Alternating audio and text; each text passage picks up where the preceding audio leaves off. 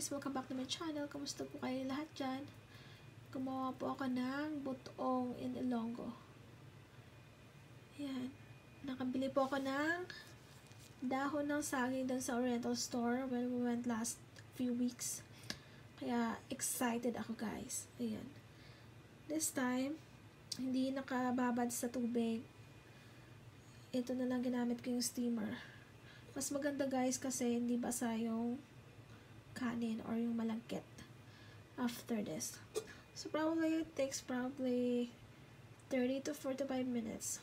Kasi sinain ko na yung malagkit. Tapos dinagdagan ko siya ng gata.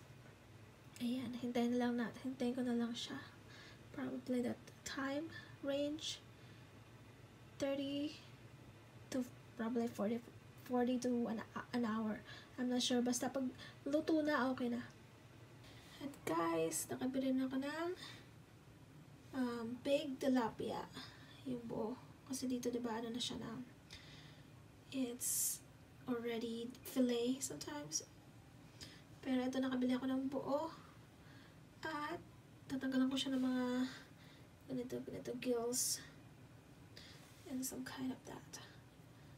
Mga fin. I think it's a fin. Yeah, fin. Whatever. This one.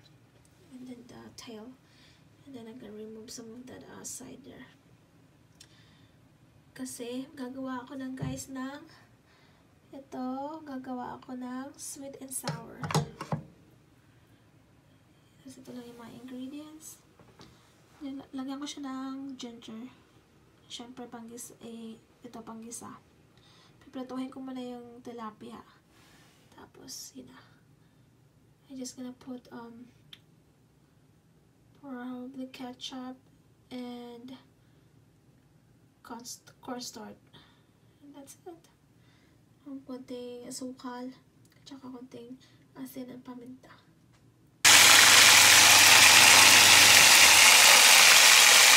And guys, luto na ang aking pritong tilapia.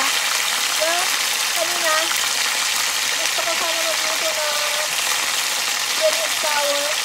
Kaya lang guys, naubusan pala kami ng ketchup. Kaya ang gagawin ko, meron pa naman akong isdado na natira sa labas. Kasi magaling sa labas namin naglagay yung isda.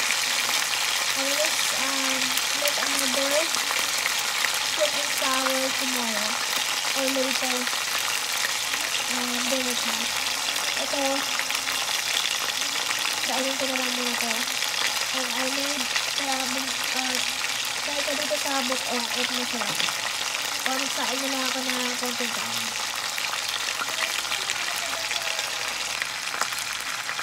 Ayan guys, luto na yung isda. Ang tilapia na pinilita ko. Gagawa sana ako guys ng sweet and sour. Kaya lang, wala pala ako ketchup. Yung papangkulay, diba? Wala. So, sabi ko, next time na lang. So, tayo meron naman akong, may natira pa naman akong isda doon sa freezer namin sa labas. Kasi nga, diba malamig. Lulutuin ko naman sa lahat kasi medyo mainit ang panahon ngayon. It's 40 degrees Fahrenheit na. Kaya, hindi na freezing. Sayang naman kung masira. Kaya hopefully, okay pa hanggang bukas. Kasi meron pa akong nakalagay din sa cooler namin na bangus. Saka meron din akong pampano ata yun. At saka, I bought shrimp. Malalaking shrimp. And hopefully, talaga, tomorrow will be okay. Kaya, ito.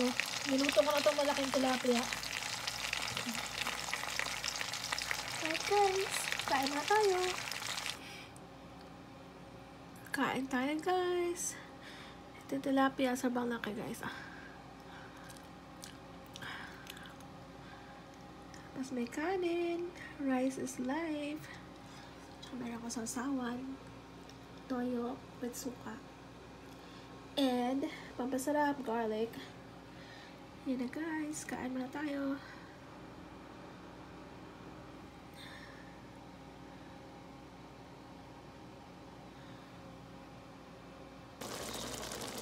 Hey guys, nagluto ako ngayon ng buttered garlic shrimp. Yun na guys, oh. Sobrang taba. Tapos lalagyan ko na siya guys ng lemon. 2 lemon yung lalagay ko. Yung juice lang syempre. Ayan. Ayan, meron siyang buto. Ayan. Tapos, haluin lang ng konti. Haluin ko lang siya ng konti. Para maluto. Tapos, pag medyo thick na yung sauce, pwede na siya. Lalagyan ko lang siya ng pepper. Black pepper guys. Yun.